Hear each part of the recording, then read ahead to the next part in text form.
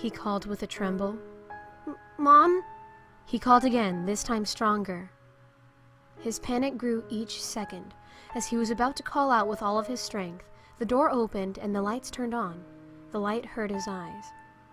The scare and the shift in brightness made it hard for him to focus on the person at the door.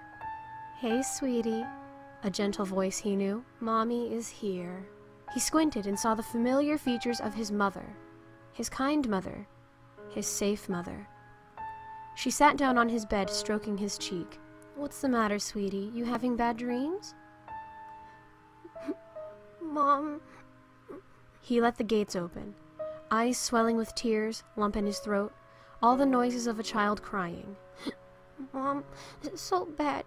Storm, the sky screaming, crying, blood, children, insides out, everybody, shadows, all alone.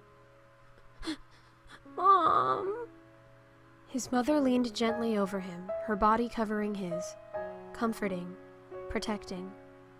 "Shh, honey, you don't have to be afraid. We're safe at home, Dad is downstairs, Mommy won't leave you alone. You are Mommy's special little boy."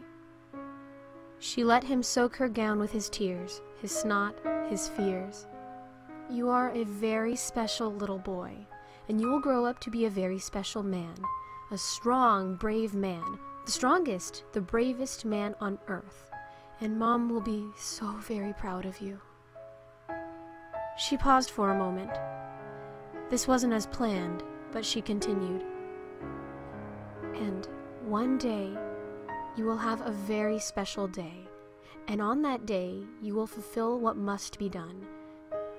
And you will bring the end to this world."